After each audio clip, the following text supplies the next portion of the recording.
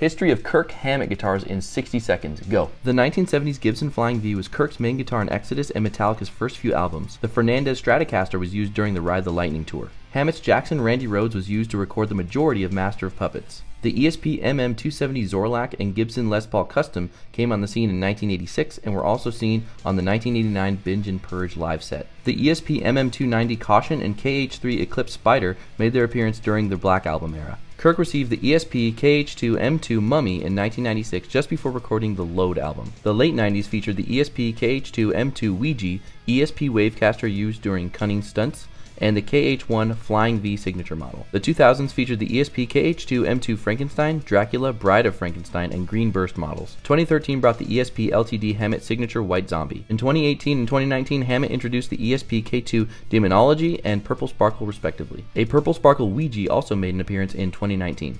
Did I miss any?